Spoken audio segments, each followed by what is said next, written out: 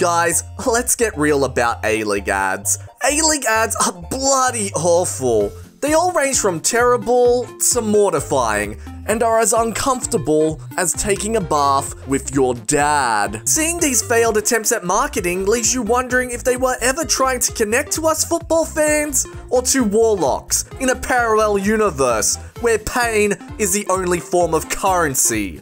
Check out the first ever A-League ad. Time has not done it any favors.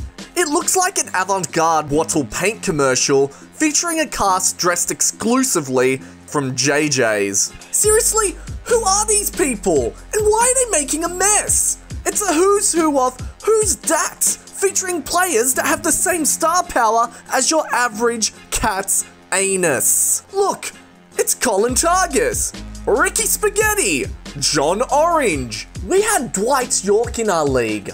Dwight York. Why was this headlined by Chad fucking Gibson? Also, who the fuck is Chad fucking Gibson? And what a bizarre tagline. Scissor, bicycle, spin? Excuse me, spin? What else did they have on the short list? Athlete's foot? Actually, this ad had two taglines because why not?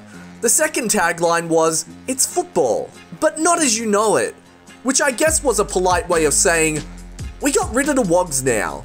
Anyway, this isn't that bad. I think the main reason I don't like this ad is because I hate thinking of a time where Scribe was once relevant. Ew. Next season we had these things, the robots. Why in God's name did we have robots? The most elegant thing you could say about this ad is that it's fucking stupid. This wouldn't have been impressive on a Nintendo 64. The only people getting drawn into the A-League from this ad are people who jerked off to Tomb Raider's PS2 polygon titties. Season 3 continued the tradition of if you can actually turn your television's contrast levels high enough to actually see the ad, you're introduced to Pixar Stadium, and are left wondering how this ad somehow has more CGI than the fucking robots one. The fucking robots! But hey, this is the A-League after all, so the only way you'll see a packed stadium in this league is via post-production. This commercial birthed the famous 90 minutes, 90 emotions tagline, and after watching this, I guess those emotions are anticipation, excitement, and dampness?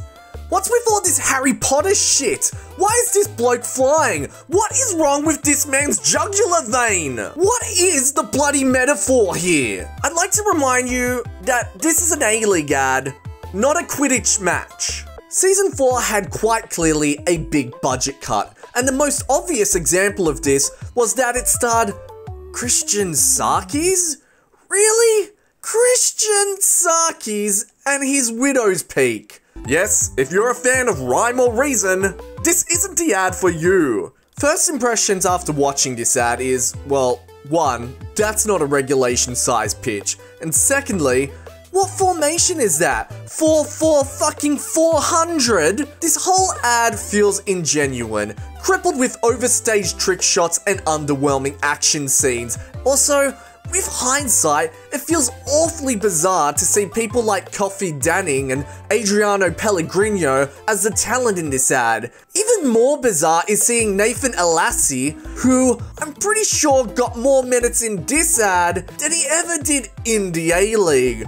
But perhaps the most bizarre of all is seeing Mark Schwarzer out of fucking nowhere. What are you doing in this ad, Mark? Last time I checked, you played in jolly old England, not in our little convict league. Still, not the most bizarre cameo in an Australian soccer campaign. The worst, by far might I add, was when Paul Hogan, for some unbeknownst reason, was the big reveal in our 2022 World Cup bid. $50 million well spent, FFA. After these hit and miss campaigns, well, mostly missed and missed harder campaigns, the FFA started to shift the focus onto fan culture and the matchday experience, which ultimately was for the better. But there were teething issues. Can I help you? Do you have any body paint? Yeah. What colour?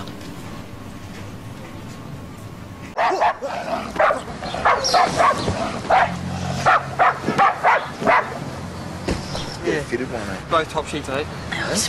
Dog was about this big.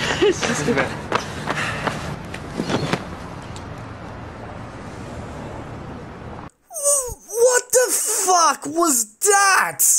It's Better Homes and Gardens meets Green Street Hooligans with the comedic timing of a Thursday FC monologue. The strongest reaction someone could possibly have to this ad is, heh.